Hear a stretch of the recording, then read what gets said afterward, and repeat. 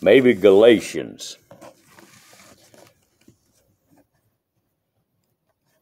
Beginning with chapter 1. May as well start at the beginning. It's really weird. That's where my Bible was turned to. Really? Absolutely. That was at chapter 3. Yeah. Well, I read the whole thing during the week, but I wasn't thinking about it. Among some others, Romans. Well, I'll see where this leads this morning.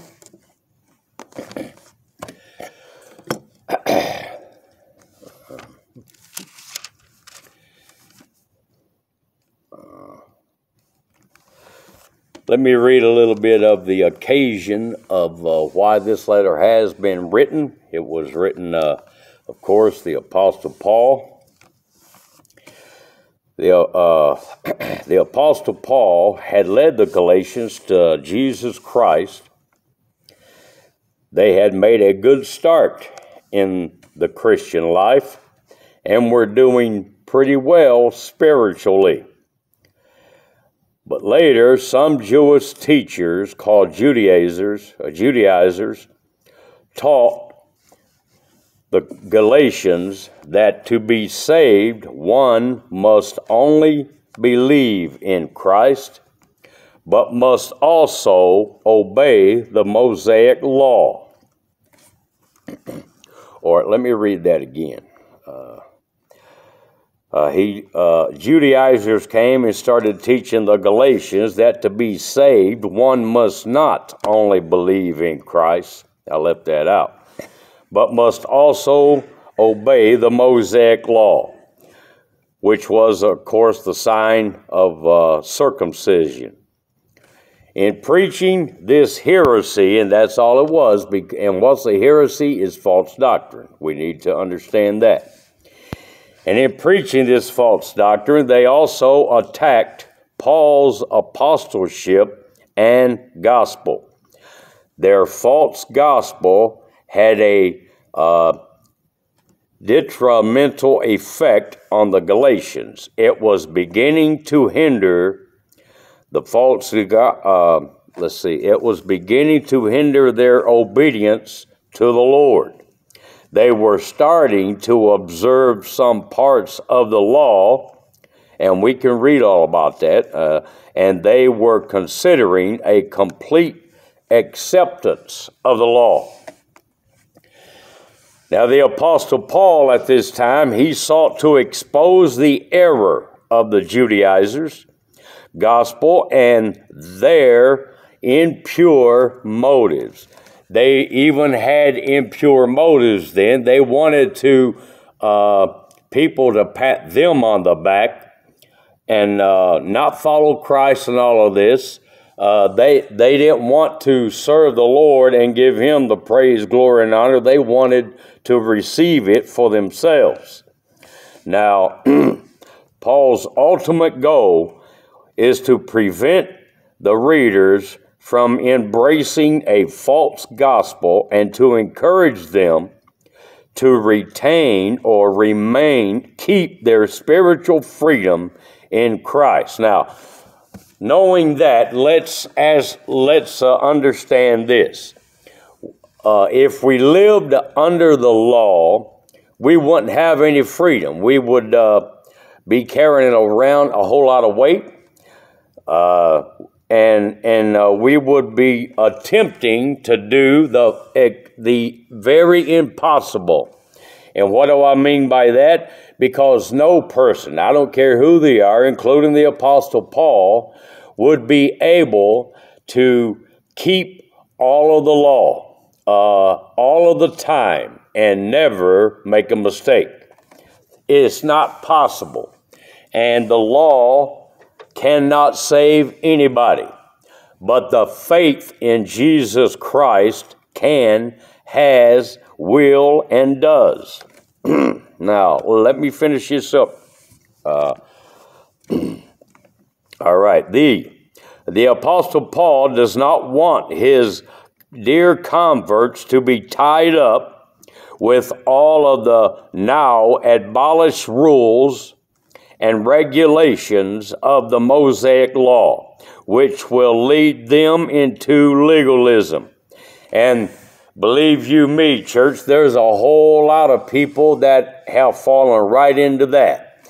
For instance, have you ever, or do you know of any churches, for instance, and I'm not here to try to knock down anybody for anything unless, well, I'm still not trying to knock them down, so, but many places of worship, many church houses, many people that are in them, the leaders, they will insist that you fill out a application to come and to join their congregation. Now, we do not do it that way. You have to, they want to look into your history. Now, I might want something like that if I did not know someone that was, let's say, for instance, going to be teaching the young children. I might want to know a little bit of something about it. As a matter of fact, I would want to know. You can't just take anybody and put them over children, because if you did, that's could end up being a bad and a sad and a scary situation. Only people that you know to have a good report in God, know to walk with God, know to keep the law of God, and their motives are pure. It is to be in things like that. But now, many people still today, if you do not fill out an application to join the congregation, you simply cannot join the congregation. And I'll tell you something, when we look at that and really consider that, that is sad. I didn't have to fill out anything to join the congregation of God. Not only did I become go from being alienated from God, which means I was away from God. I came to be not just a servant, but a son of God, a son of the living God. Didn't have to fill out a thing. Had to believe in my heart what God said, the report God said about His Word. And once I believed that in my heart and confessed this with my mouth unto the Lord God, I became a saved individual, saved from my sins. And God wiped my whole slate clean, and just like He's did yours and everybody else's that's come to know Him. But now, these people, the Galatians, they were getting, after all of that had taken place, Christ had given them freedom of all of these things, and they was getting ready to slip right back into it. Why? Because somebody started listening to the false doctrine, and where one person listened, even if it was only one person, you know, somebody's going to start talking, and then it's going to interest the other people. And while Paul is away, they're going to put down Paul at the same time and say, "Oh yeah, now concerning the apostle, I got things to say about him too, him as well." Now, can we see, according to the Word of God, what was trying to take place? There was leaven trying to creep in unto the house of God. And leaven means corruption, pretty much what it means. And the Bible teaches you and I that a little bit of leaven will corrupt the whole church if we're not careful. Now, God does not tell you and I to go out and try to fight these people, but He does tell us to have no partake with them, mark the people who are this way, and believe you me, if we were to do that, we could find a lot of this continuing to go on in today's world. But nobody, or I don't know about nobody, but many people don't want to listen. In today's world, before we even get into it, let's see. The feature of this letter is justification by God's grace through faith. And in chapter 1 and 2, Paul defends his gospel. Now, let's go over to chapter 1 of Galatians. The letter begins letting you and I and every reader know who it comes from. Paul, an apostle, not of men, neither by men, but by Jesus Christ and God the Father, who raised him being Jesus Christ, God the Father who raised him from the dead. He makes it plain once again. He makes it to where it's extremely understandable. I am not an apostle that has been called by men. I am not an apostle that man has taught. I am an apostle that has been called by Jesus Christ. Now, regardless of what our job is, once we come into the kingdom of God, we are one thing. We are servants of the Master. The Master, of course, being the Lord, God Almighty, Jesus Christ, you and I being his servants. But we're not just his servants to carry out his work. We are sons and daughters of the Almighty God. Verse 2. Now, if I need to stop, you got a question or want to have anything to say, just say, Brother Millard, or excuse me, or something like that, and we'll stop. I'm in no hurry. Now, verse 2. And all the brethren which are with me unto the churches of Galatia. That explains who he's writing to. He says, grace be to you and peace from God the Father and from our Lord Jesus Christ. Let me stop right there. Every time I read something like this, no matter who it comes from, it always begins, it seems, with grace and then peace. And there's a reason why, because without the grace of God that has been shed upon you and I, we would have no peace in God. It's as simple as that. So grace and be with you and peace from God the Father and from our Lord Jesus Christ, who gave himself for our sins that he might deliver us from this present evil world, according to the will of God and our Father, to whom be glory forever and ever. Amen. Paul goes on to say, I marvel, or I am completely astonished that you are so soon removed from him that called you into the grace of Christ unto another gospel. I'm astonished at that you are so soon ready to remove yourself from the true gospel and the true freedom of Jesus Christ and getting ready, contemplating, clinging to another gospel. First of all, church, there is, verse 7, I'll just go ahead and read it. Paul says, which is not another. Now, he's referring to the gospel here. There is no other. But there be some that trouble you and would pervert the gospel of Christ. Now, wanting to turn away, turning away from the true gospel of Jesus Christ and the grace that comes along with it, getting ready to be led into false doctrine. And it's shaken, it hasn't shaken Paul, but in order to understand this a little better, we need to understand that Paul looks at the people that has been converted under his ministry to the Lord Jesus Christ. He looks at them a lot of times as his children. And he has a sincere prayer in his heart for them.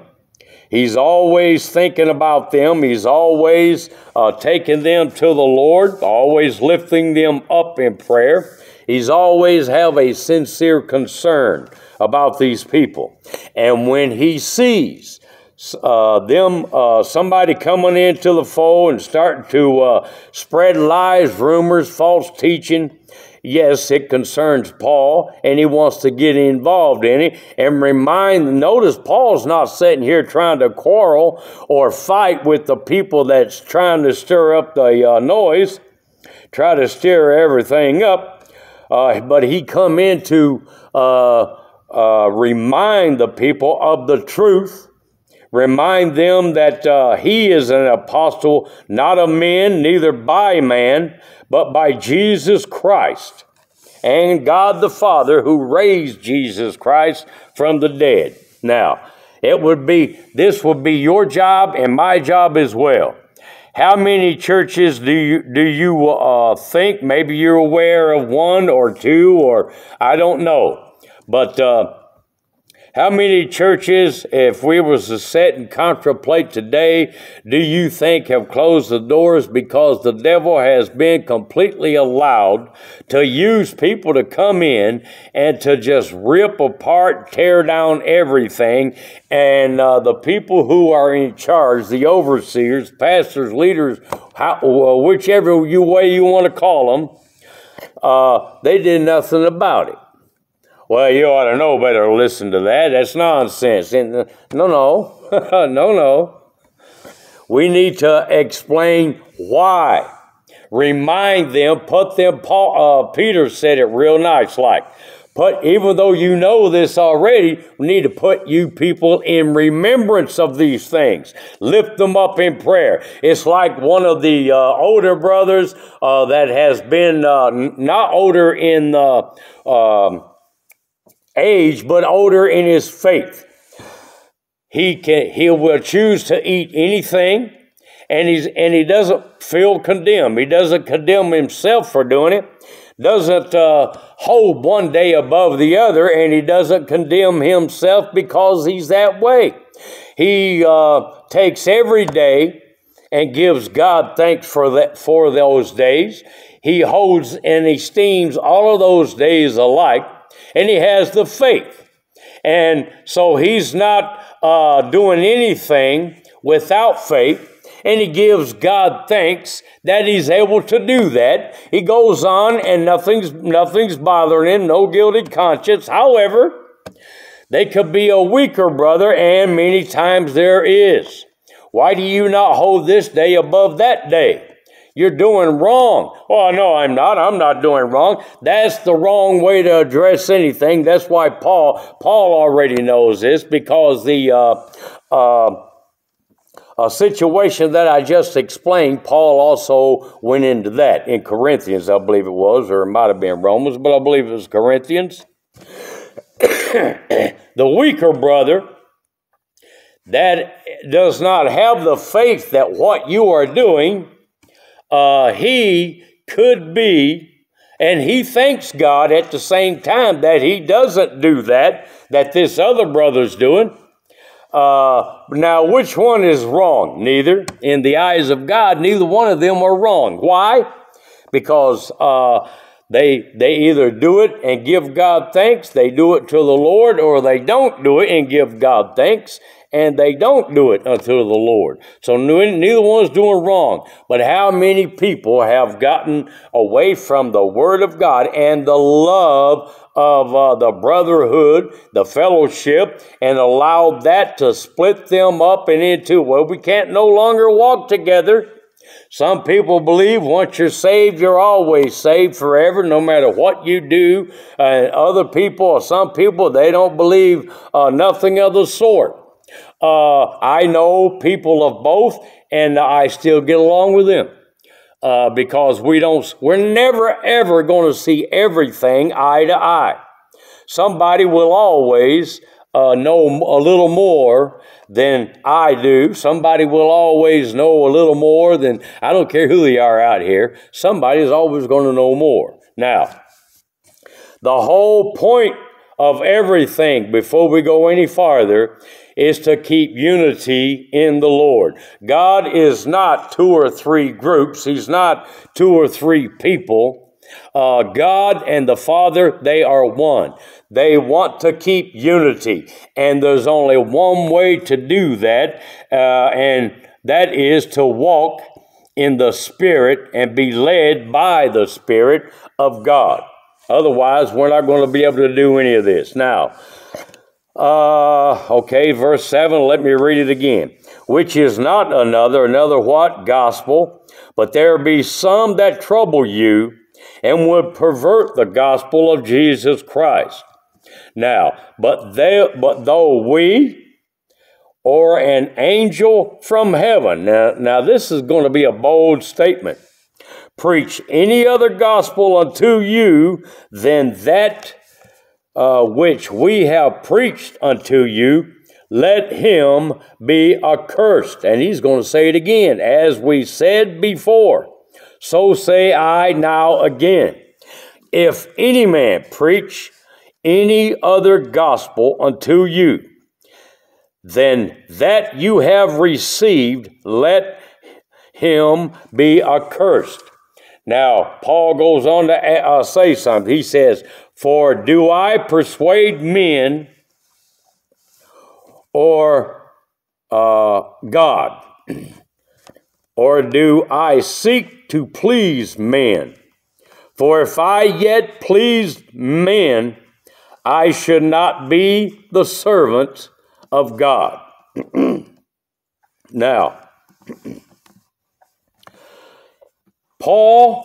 if Paul were to persuade men, I'm going to read this to where we can, in other words, seek their favor. That's what it's meaning. Or seek to please men by preaching a false gospel they want to hear, he would not be the servant of God. And that's what these people are doing. They want the praise for themselves. They want to, you ever hear anybody stand behind the pulpit and say, well, he preaches in a manner that just tickles their fancy. I don't want to do that, church. Paul didn't do that. The Apostle Peter didn't do that, although Peter had to be withstood to his face from the Apostle Paul because of the Gentiles and the Jews. He didn't know which one he was going to be. He was leading one. I won't get into all of that, but Paul seen what Peter was doing, and he went over there and said, look, Peter, if you're going to be a Jew, no matter who's around, no matter who comes and who goes. If you're going to be a Gentile, then be a Gentile. But you can't pretend to be one because this party comes around and then you withdraw yourself and all of that. You're leading the brothers into the wrong way. And so Paul seen that and he withstood. He went over and addressed Peter. He didn't address everybody. He went and addressed Peter. That's why the Bible says, if you have aught with your brother, go to your brother. But if your brother or sister, for that matter, has done wrong, the Lord says, I'm paraphrasing it, if they will not hear you, then, hey, go get one or two witnesses to go with you and try to lead the person back into the right path.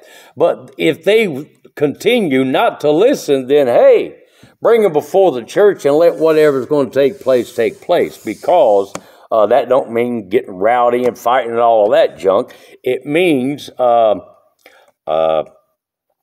stand up for the Word of God. If you have done everything you can to make the brother or the sister understand an error, they're in the wrong, they're doing wrong in the eyes of God, and no matter what you've done, no matter who you've taken, they've refused to listen to you. They're becoming heady and high-minded and all of that good stuff. Don't sit there and argue with them. Bring them before the church. Let the church know what the problem is, what's going on. And, hey, just don't have, mark those people. Don't have any thing to do with them. Why? Because so that they might be ashamed and come back unto the fold. Don't count them as a outcast or anything like that, and I'll tell you why. Because God is able to cause these people to stand. Now, you and I might not be able to, but God can. All right. Now, did everybody understand the word, the phrase in or the scripture as far as verse 10 goes? No questions so far about anything? All righty. Verse 11. For I certify you, brethren, that the gospel which was preached of me is not after man. For I neither received it of man, neither was I taught it by man, but by the revelation of Jesus Christ. Now let's look at that for a moment. That's the way I do things. Paul, when the Lord saved Paul and gave him the name Paul from Saul, Paul did not run to Jerusalem to find out what he should do, what he should say, what he should speak about, how he should go about things. He didn't do that. There was a lot of apostles and other people, including Peter, no doubt in my mind, there already. He could have ran over there and I don't know what to do, brethren. I need all kinds of help. God did this, told me this. No, he didn't do that. He didn't go out and seek anything from man, but all of the stuff that he preached came from Jesus Christ. And that's the way that's why I do what I do the way I do it. I want Jesus Christ. I want it to come from the Lord God himself. A lot of things I won't understand until later. I don't understand while I'm reading, but later God will open it up to me. And that's the way I like it. When God teaches us something, there's an excellent chance you won't forget it. Now, verse 12, for I knew, I just read that. Verse 13, for you have heard of my conversations in time past in the Jews' religion, how that beyond measure I persecuted the church of God and wasted it. Now, understand this. Paul did not literally waste the church of God. Nobody can come along and just waste everything God's done. They can waste everything God has done in their own life. And so Paul does not mean that. He tried to destroy it. That's what it means. Yeah, you have heard about me in times past, the kind of person I used to be and what I used to try to do to the church. 14 in it, and profited in the Jews' religion above many, my equals in my own nation. And this is why, because he was more exceedingly zealous of traditions of his fathers, my fathers. In other words, he once upon a time, when he was studying the law, he kept that law as to the best he could, right down to the letter, and it caused him. Let me pause for a moment and make this clear. If we're going to try to keep the law, as I said earlier, but I'm going to say it a different way this time, I could keep the law to the letter to the best of my capability, but do it. And if I'm keeping the law, I'm doing things. Let me think. A word that I would want to use. You got to help me out here, Lord. Works. There you go. I would have works, thank you, God, that I would be doing. And many people are doing the same thing now. But all of the works that I was doing or could do in trying to keep the law would all be in vain. Can somebody tell me why? I'm going to throw a question in now. Can anybody tell me why if I were to work and work and work, and all of these deeds that I'm working and performing, they could be excellent works. It could be excellent deeds. I could be helping out everybody and anybody to my best of my capability. And keep myself busy almost 24 hours, 7 days a week by working and working and working, doing all these marvelous deeds. And in the end, it would not do anything for me. It would have all been in vain. Does anybody know why? Can anybody tell me why? Only saved by grace. That's right. Because works does not get you and I into heaven. Without faith, let's do it this way. Without the Spirit, the body is dead. It's the same with works, is it not? Without works, faith would be dead, but without faith, your works are going to mean nothing. People, just like they were then, are doing it now, except more and more and more, trying to work their way into heaven. I'm a good moral person. I belong to a church. I pray every day. I don't make it to church the way I should, but hey, me and the Lord, everything's good. Well, there's something wrong there with that picture. In our mind, we might be good. In our thoughts, everything might be just fine. But now I could do the same thing. Come right up here every Sunday, Wednesday, Sunday evening when we was having all of that stuff. I could come and teach and preach the way I wanted to. Hey, man, at least I'm there. I'm there. I'm putting forth the effort. I'm teaching and preaching the way I see it. But see, that's no good. I could actually bring leaven, a little bad reputation, a little corruptedness, a little false doctrine into the church, the congregation, which, first of all, by the way, is not my congregation. It's not my church. It's the Lord God's congregation, and the church belongs unto the Lord God. Why? He purchased the people. I didn't purchase you. You didn't purchase me. We have all been purchased. That's why we can say, I have been redeemed. Brought back to where God always intended us to be, which is with Him, with Him. That's where God intended us to be from day one. That's why you and I, we don't die. We was created in the image and in the likeness of God. We were not born to die. But when sin come in, there's a penalty for sin, and that penalty is death. Now, there's got to be death to make God be the God that He is. He's just